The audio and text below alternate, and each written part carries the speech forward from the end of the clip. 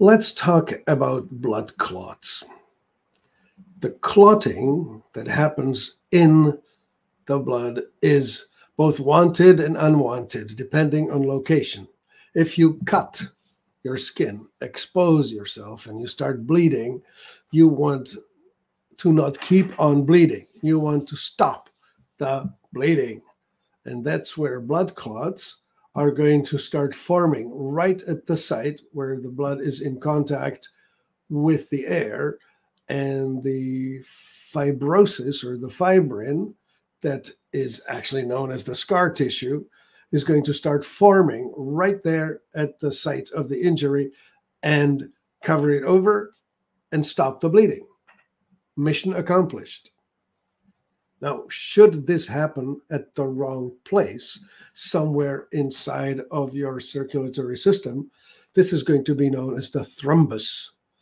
And thrombosis is a process by which a clot that has gotten inside the system is floating through. And of course, in a larger vessel, a small clot is not a big deal. But at some point, that clot is going to arrive in a place where it gets stuck and plugs the vessel.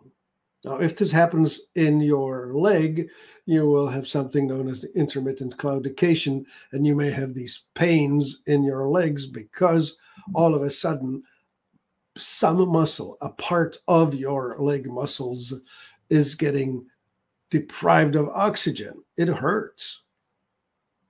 Now, when this happens in your heart, all of a sudden a part of your heart muscle is going to have less blood supply, which means less oxygen, and it's going to be deprived of oxygen, and it could die.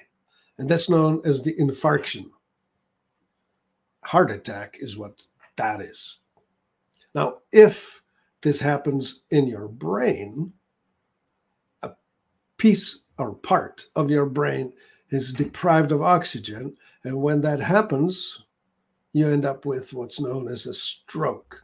Now, you can have ischemic stroke, which is transient, and it just happens for a little while, and then somehow it gets dislodged and function returns, and nothing much happens. The consequence is transient and temporary. But if this is big enough of a clot and blocks big enough of a blood supply vessel, you end up with a stroke that's going to have a permanent damage. It could be something as hard as making you unable to use half of your body.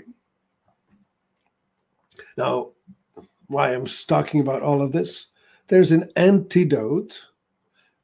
The pharmaceutical antidote is called blood thinner. Primarily, they have been using warfarin, which is the same thing as used for killing rats, rat poison. The way you kill the rat with this is when the rat eats enough warfarin, his blood vessels become so permeable that he bleeds internally. That's how he dies, through bleeding.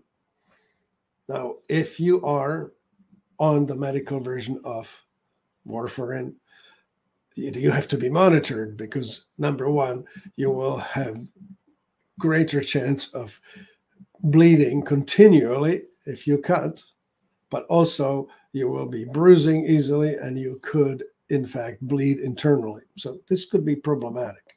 So it needs to be watched very carefully because this is a dangerous weapon. Now, there is an alternative, and the alternative is called natto, N-A-T-T-O, and it's a natural enzyme that's derived from fermentation of soy. It's a natural Japanese, call it delicacy. Well, it's very much an acquired taste. It's sort of like aged cheeses. Some of them are really smelly, and well, people like these sort of things, but it's intense. Natto has a very characteristic smell and very intense taste to it. And once you harvest the natto enzyme, the enzyme is called nattokinase. This enzyme is dissolving these fibrins, these clots, and it's preventing unwanted clotting without limiting the wanted clotting. So when you're on nattokinase, you have no chance of bleeding to death when you cut yourself, and at the same time, you are preventing these blood clots from forming. So this is important because of, especially lately, with the introduction of the venoms in both the jabs and the novel corona infections, we now have more of a tendency to have unwanted clotting in unusual locations. So being on a steady supply of nattokinase is a wise thing. So what you want to do is train yourself to love natto. It's a smelly, smelly goo. Or you can get a nattokinase loaded enzyme. The one that I really like is called Naticor. And it's not just the natto by itself. It has several things. It includes nattokinase, also serrapeptase, which is an enzyme that helps to dissolve the fibrin itself. And then it has a few more things like our lipoic acid and rutoside and proteases, several types of proteases. Protease is a protein dissolving enzyme. And a bit of zinc, which is important to help the immune system do this job. So Naticor is a very cost-effective way to keep your body from unwanted clotting.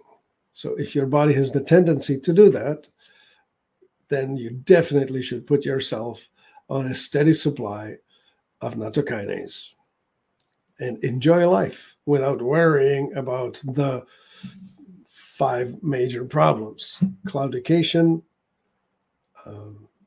or strokes, or heart attacks, and just becoming very stiff everywhere.